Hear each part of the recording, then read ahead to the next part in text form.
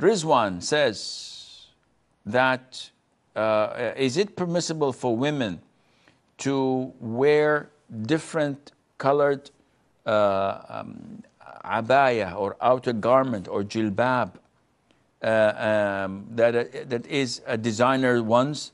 Most of them are attractive, honestly.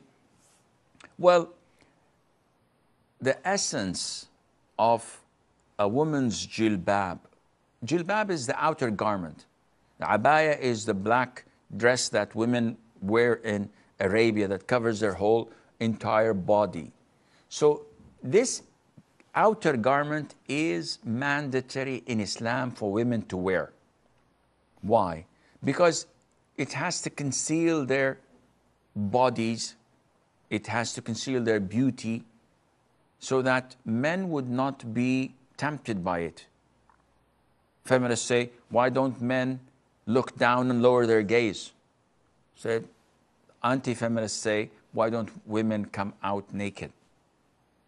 This is the dress code that Allah, the creator of the heavens and the earth, had made for people. Women, by nature, attract men, like flowers attract bees. This is nature. This is how Allah made us.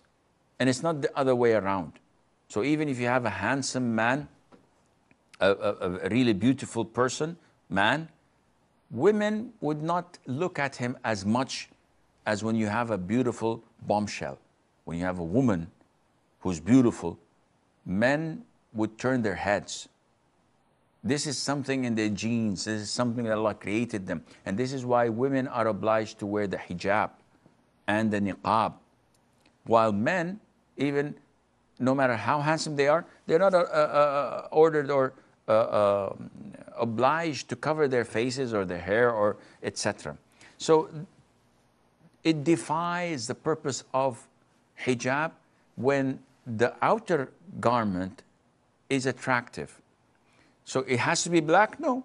It can be black, it can be brown, it can be dark blue, it can be a regular color that is not attractive, whether it's like red or pink. This is attractive. It's like a peacock coming out. When it has drawings and decoration, this is beautiful. People would look and would wonder what is underneath, etc. So a pious and righteous and chaste woman would not go to the extreme of attracting people to her, but this doesn't mean that she cannot wear any other color. No, she can wear modest and normal colors, inshallah.